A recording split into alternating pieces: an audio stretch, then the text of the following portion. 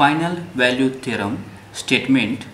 If z transform of un is equal to u bar of z, then limit z tends to 1, z minus 1 into u bar of z is equal to limit n tends to infinity un.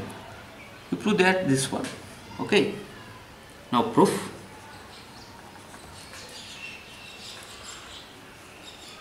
We have the result. The results are z transform un plus 1 is equal to z into u bar of z minus u naught. Okay, the z transform un is equal to definition u bar of z. Now this is equation number 1 and this is second one. Now 1 minus 2 subtract will give us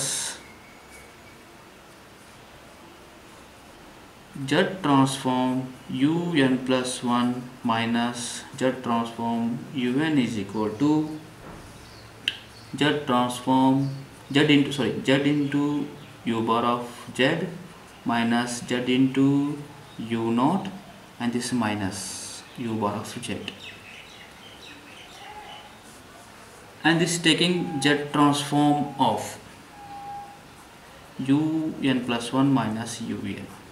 Okay, left hand side. Right hand side is u bar of z is a common, means z minus 1 into u bar of z minus z u naught. Now you know the definition. U bar of z is equal to summation n is equal to 0 to infinity un z is to minus n. Z transform un is equal to same. This part is a un, means summation n is equal to 0 to infinity un plus 1 minus un into z is to minus n, and this is equal to z minus 1 into u bar of z minus z u naught. Now taking limit,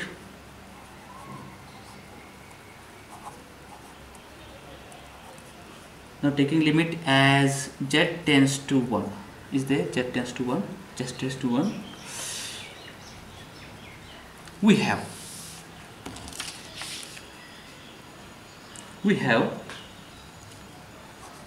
limit z tends to limit z tends to 1, summation n is 0 to infinity un plus 1 minus un z is to minus n means 1 upon z. This is equal to limit z tends to 1 is z minus 1 into u bar of z minus z u naught. Now applying the limit z tends to 1 means summation n is 0 to infinity un plus 1 minus un is equal to limit z tends to 1. You separate, this is first term, second term you apply z tends to 1, the first one don't apply it. Okay, z minus 1 into u bar of z, and separate it and apply the limit z is equal to 1 means minus u naught. This part shift left hand side is plus, that means limit z tends to 1 z minus 1 into u bar of z is equal to shift left hand side means plus u naught plus summation n is 0 to infinity un plus 1 minus un. Okay, now u naught plus this limit n tends to, limit is 0 to infinity is, can write limit m tends to infinity and summation n is 0 to infinity, 0 to m.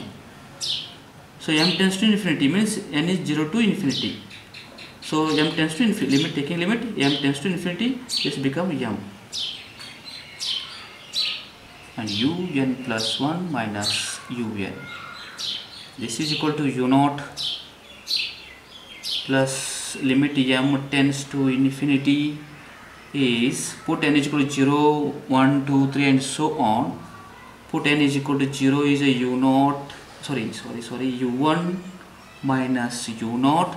Put n is equal to 1, 1 plus 1 is 2, plus u2 minus u1 plus u3 minus u2 plus so on, plus um minus 1 plus plus 1 minus um. Okay, now plus 1 minus 1 cancel, plus u2 minus u2 cancel, u3 cancel, and this is um plus 1, minus plus minus cancel, minus plus, all terms are cancelled, and u0 and minus u0 cancel. Remaining limit m tends to infinity, remaining is um plus 1. Okay, remaining part. It should be noted that m tends to infinity and m plus 1 also tends to infinity, and hence right hand side is equivalent to limit m tends to 1, m plus 1 tends to infinity, m plus 1, which is further equivalent to limit n tends to infinity un. That means left hand side is limit z tends to 1, z minus 1 into u bar of z is equal to, this part is limit n tends to infinity un. This is required solution.